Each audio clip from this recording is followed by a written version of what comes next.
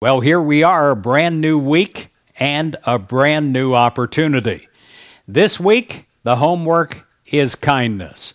I ask you to become a kind person magnified, that wherever you are, you go the extra mile in kindness. Here's a wonderful quote by Charles Dickens. He said, "No one is useless in the world who lightens the burden of it to anyone else."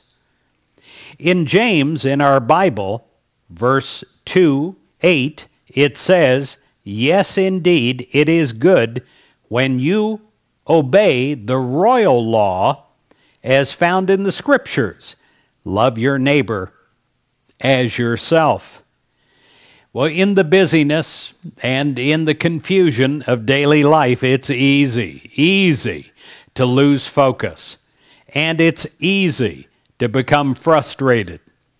But when we turn to God and God's Word, it tells us that we should show concern for our neighbors.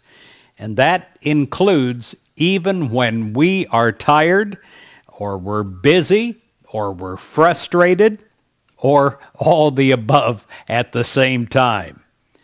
Today, as you consider all the wonderful things that God has done for you, honor God by being kind to one of God's children.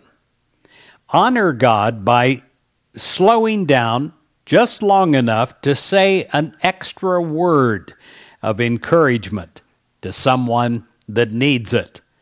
Honor God by picking up the phone and calling a distant friend, if for no other reason than just to say, "Hey, I'm thinking of you."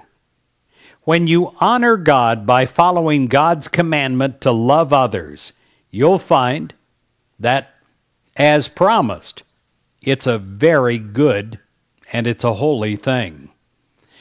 I pray that you have a week of kindness where you have a time where you pick at least one person a day to be extra kind to. Now that's your homework assignment. Pick one person per day and show extra kindness. Go the extra mile. Make a difference. God bless you.